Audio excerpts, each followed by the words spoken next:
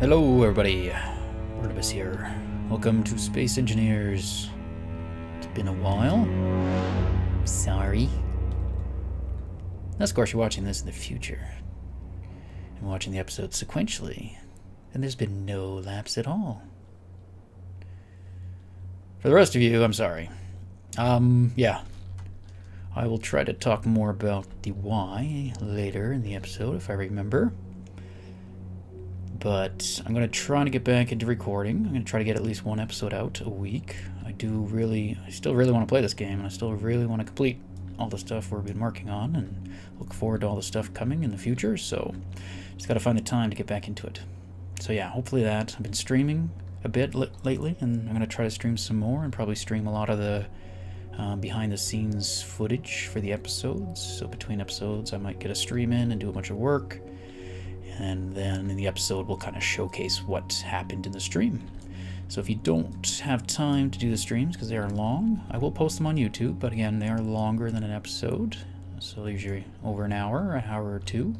So that can be a long time, and they're usually just, it's a lot of spread out information, so it's 2 hours of slow stuff. So probably best if it's just background noise. If you're doing something else, you could watch those in the background, but probably not something you want to sit there and pay full attention to without falling asleep. I really like the new cockpit texture. I was hoping we'd get some reflective or even clear, but that looks nice. Much better than the matte finish it was, I think. So yes, this is Tortwing's accessory. We worked on a bit in the previous stream. And then I did a whole bunch more afterwards. So a lot of this is post-stream. I'm not sure about it. It looks a little weird from the back with the thrusters and stuff, but could do the trick. There have been some changes. So this thing has 2 large reactors, which I think should be enough. I'll do the math before we finalize.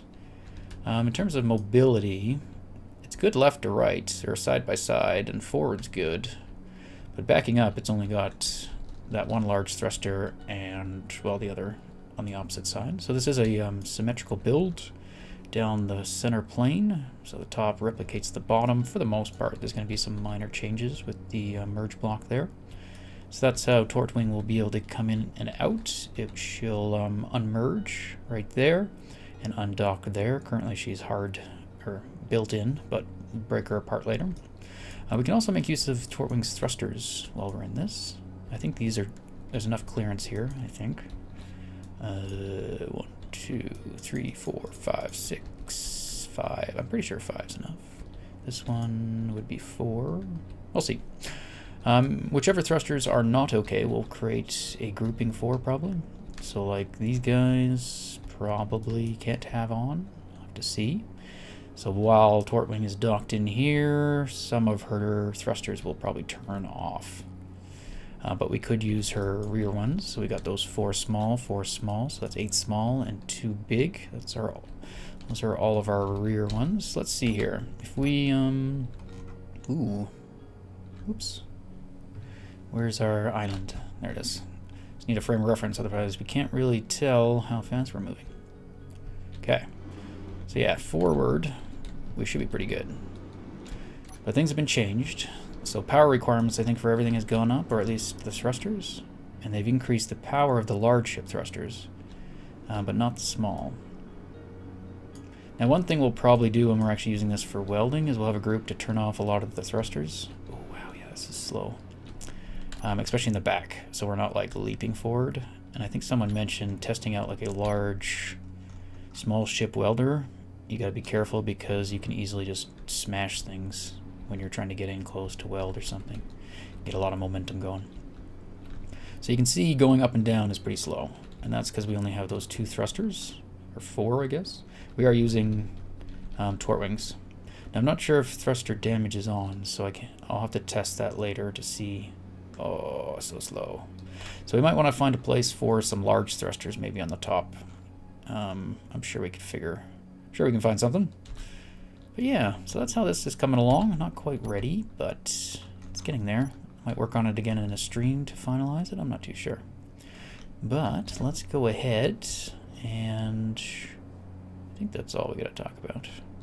There's also been some inventory changes, but we'll go over those maybe in the real world. Alright. We're back. So one thing I do want to get done soon is get this thing sealed. That's another day. Alright. So, we did some other work in the stream.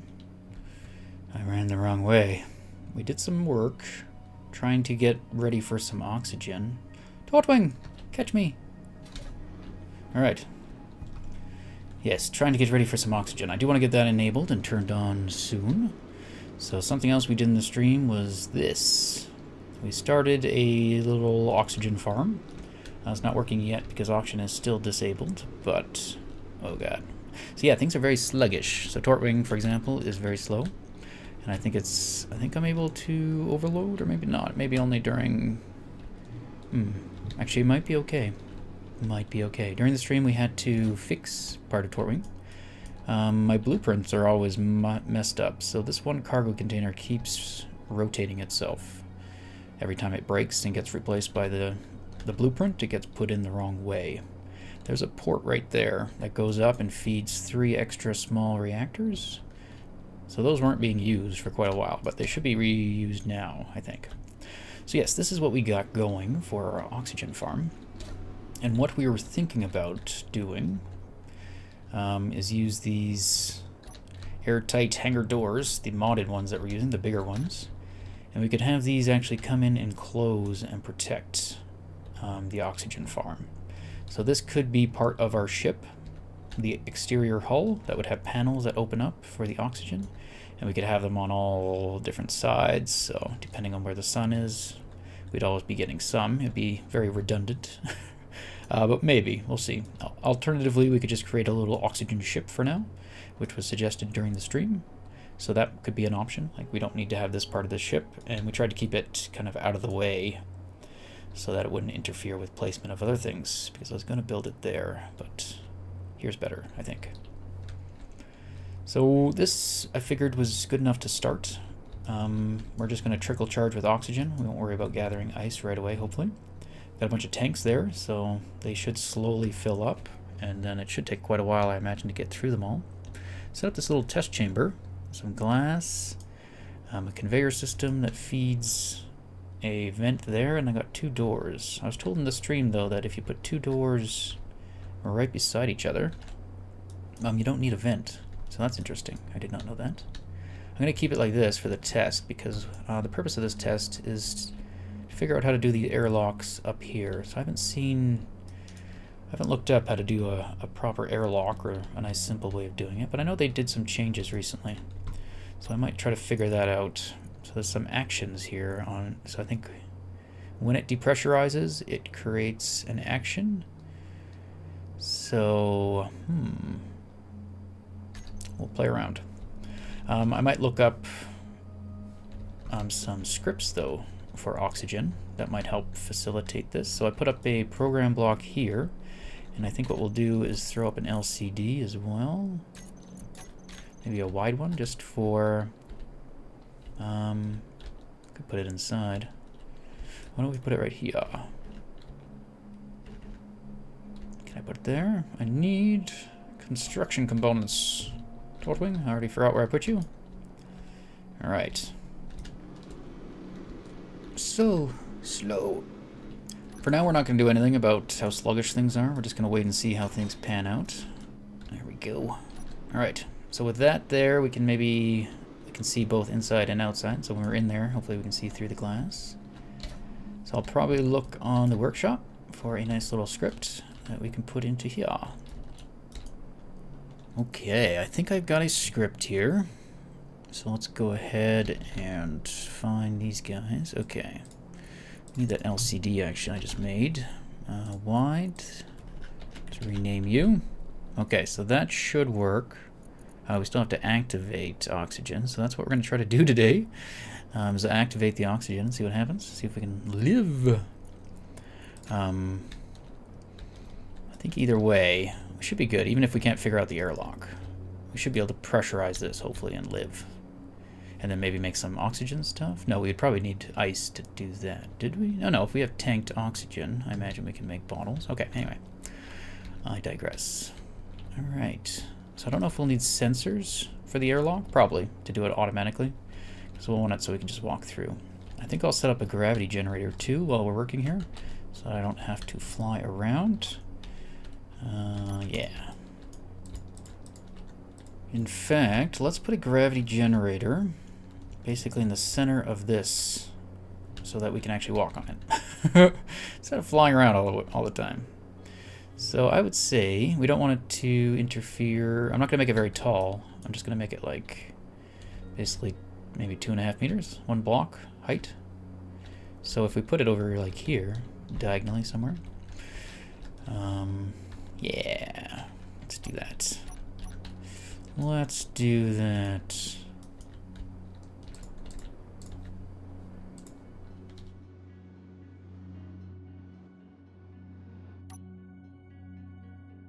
Remember when things worked?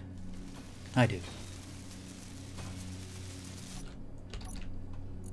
Ah, you thought I was gonna do it, didn't you? You thought I was gonna leave it on. I almost did. That was close. Slab A.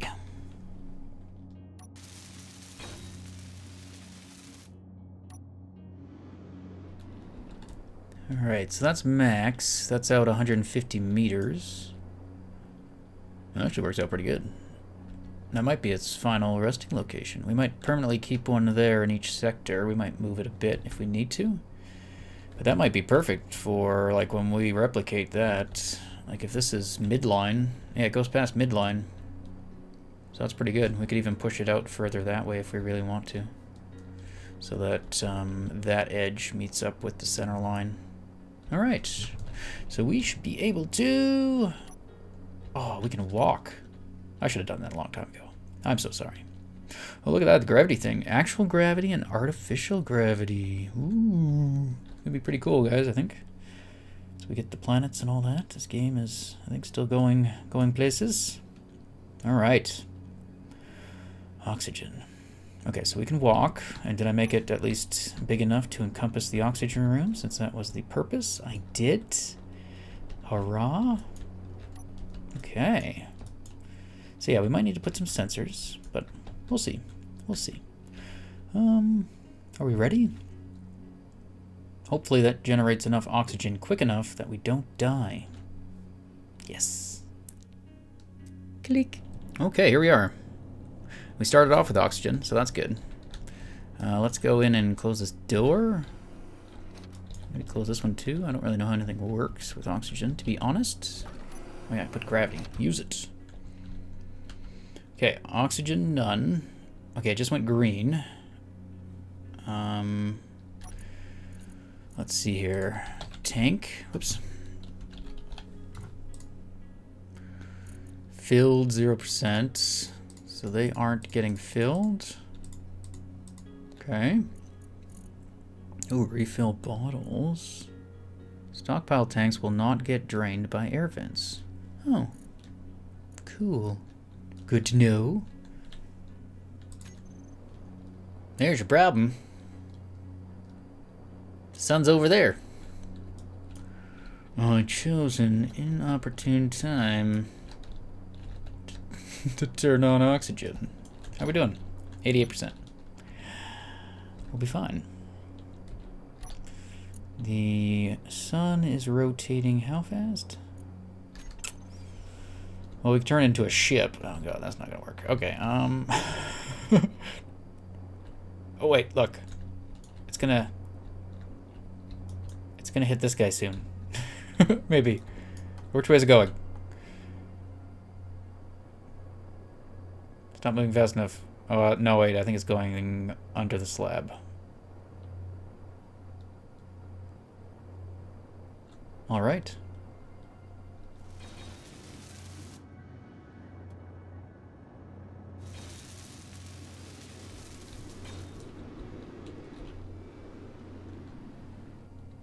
Aww.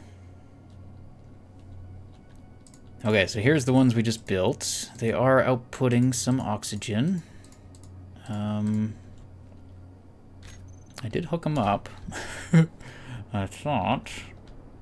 Oh. Okay, so... This is isolated. Those oxygen farms over there aren't going to do us much good without tanks attached to the same conveyor system. So I may need to run a pipe and connect this guy up to our conveyor system before I die. 43%. All right. I don't want to die. All right, which one of these shall we break? You. You are in the middle. There we go.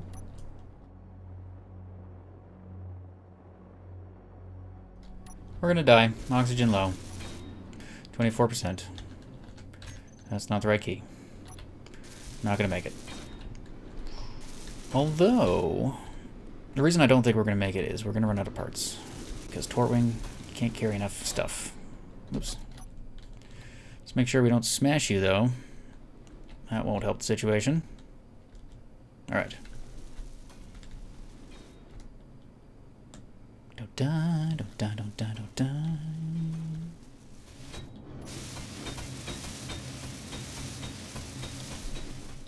We did it! Maybe. Oops. No, stop it. I don't need those welded. Thanks, Tortwing. Alright. LCD. What do you have to say for yourself now? It's filling. Average 0.07. 5 seconds. How do you fill up oxygen bottles? I got some.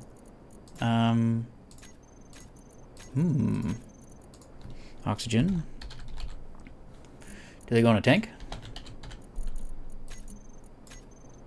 They do. Okay. So I gotta find the tank that has stuff in it. Tank? Which one is filling up? Oh, they're all filling up. Let's not have you all fill up.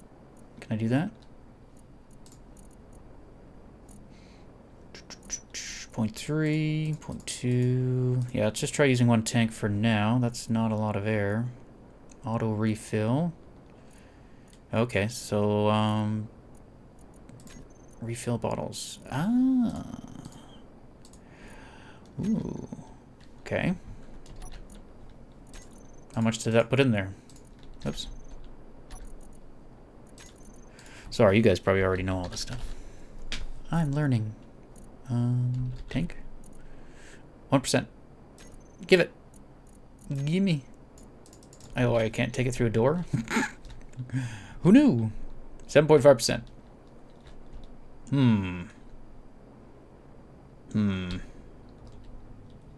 Son? Now you're over there. Still not hitting my oxygen farm. And the backside might get some. Once the sun comes through here. We'll be long dead by then.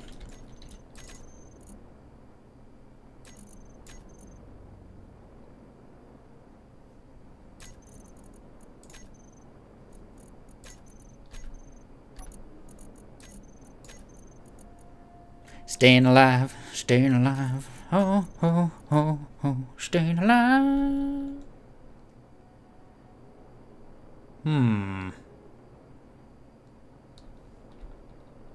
Gonna die. All because I didn't check the time of day and space. What a fool. Fool am I. A fool am I. Well, I think we're gonna end it here, guys. We'll get that up and running. I'll mess around a bit. Oh, sun's creeping over. Should hit those guys soon. But we'll probably be dead by then. Let's see if we can get another puff of air. 1.1%. Oh no. Come here. Alright. 2% of air. Delicious. Yummy. Delicious oxygen. Now we have 3%. We'll live forever. No. Alright. so we're going to say goodbye. I'm going to use this time, though, to talk to you guys about why there's been no episodes. So if you're interested in that, stick around. If not, we'll see you next episode. So thank you for watching. And for those that are still here, can I stand here? No. But I can dance and float. So yes, for those of you who are familiar with some of my personal information, I do suffer from like chronic pain. I had an injury where I landed on my head in an awkward way, so I nearly broke my neck, but didn't. I just kind of sprained my spine. I sprained my spine. As a result, I have a chronic headache. I've had a headache for 5.5 years. I still do, but it varies in severity. So usually, low health. Usually, when the headache is less, is when I'm able to do things. Like now, going to die now. So yes, why there's been a lack of videos. So a lot of people may be concerned how I'm doing. So I appreciate that. And I'm actually doing better, so I could say that. So the reason there's been less videos is not that I'm doing poorly, although there are some hardships from time to time. But overall, my health is improving, my pain is getting better, and I'm able to manage it better. So we should, hopefully, get to a point where I can get back to doing stuff. Oh yeah, I switched it so tools don't appear. So we actually have to make tools or replace them. We won't spawn with them anymore. Goodbye. How are we doing for oxygen now? Excellent. So yeah, this should be ready for next episode. But yes, that's about it. I could go into more details, and I'll try to touch base maybe a bit more in future episodes. But some of the things I have been trying, or that I found have been helpful, in case you're interested or you suffer from pain and stuff like that. Over these years, I've learned a fair bit about like the human body. I'm nowhere near an expert or anything, but I'm becoming an expert of my own body and my own pain and all that. So for me, a lot of my pain comes from basically just the muscles. So by almost ripping my head off, my body kind of panicked, and every muscle along my spine just tightened down to protect. And it's basically doing that ever since the accident. And they've just never relaxed. So a lot of my pain comes from like referred pain or trigger points, if you're familiar. So a lot of referral up to my head, and that's kind of my pain. So what I'm doing now, I've done a lot of stuff with doctors and many things. Things that have helped me are injections. So for me, it was a spinal mechanical injury. I pulled and stretched a bunch of ligaments in my spine and neck and torso. That combined with the shock of my body caused all those muscles to be kind of clamped down. With my neck injury, it actually caused significant laxity in my neck that I could actually tell just by moving my neck around. It would clunk and lock up and send shooting pains up through my head. That is now vastly improved, and I would attribute that to prolotherapy, as well as PRP injections that I've been getting down in the States, although they do them a bit different down there compared to up here in Canada. So those things have helped improve the ligament and laxity issues in my spine. And then it's a matter of basically strengthening and retraining my body to not be in pain anymore. So that's where I'm at right now, and I'm spending a lot of my time doing a lot of exercise basically, and it's a bit of a challenge with the headache because I have to capitalize on functional time and all that kind of stuff. So usually I wipe myself out doing all these little things to try to get myself better, and then I just don't have enough time to do any episodes or record or play any games at all, really. I'm dumping a lot of time into putting my body back together with the help of all that laxity stuff that's just kind of recently being done. So now that that is kind of secured and my body is structurally strong for the most part, a few lingering things here and there perhaps, but I think it's now just up to reconditioning the body. And I used to be a fairly active individual, fit, so I'm trying to get back into that because these after the injury I basically wasn't able to do a lot of physical activity, and I kind of degraded, so I'm trying to basically get everything back. I have found yoga is actually incredibly good, even though it can be hard and can be silly, but the actual like fundamentals and body mechanics of it all is amazing, and it's probably one of the best things you can do for an overall kind of body maintenance. So lifting weights is great and physio is great, but it's very like targeted and like part specific, right? Physio your shoulder, physio your neck, physio your leg, whatever, right? Your knee, who knows? Yoga is kind of attacks everything. The problem with yoga is if you are out of shape, or in my case, all your muscles are basically tied into knots and you don't have much range of motion, yoga is pretty hard. But I've been dumping a lot of time into it, and flexibility and stretching and all that kind of stuff. So it's actually getting quite good, and I'm noticing a lot of improvements just with that, because I'm basically slowly transforming my body, but in the process as well, I'm taking away the pain. So as I'm able to unhinge and loosen muscles and get them to relax and get them to stay relaxed, which comes from having like stable joints, which was like the ligament aspect, but also strength. So if you can have strength in all those little muscles in your shoulders and hips and all those, if they're strong and flexible instead of weak and tight, your range of motion goes up. And also you kind of preventing your body from getting injured in the future. So it's kind of an up and up. It's going to help me get back hopefully fully functional, but it's also going to prevent injury in the future. So overall, it'll put me in a good place. The other thing I've been doing is meditation. I got into earlier this year, so I found that is surprisingly good as well. But yeah, that's kind of where I'm at. So good path, I think. So I will hopefully be able to continue to record some episodes for you guys. Take care. Bye-bye.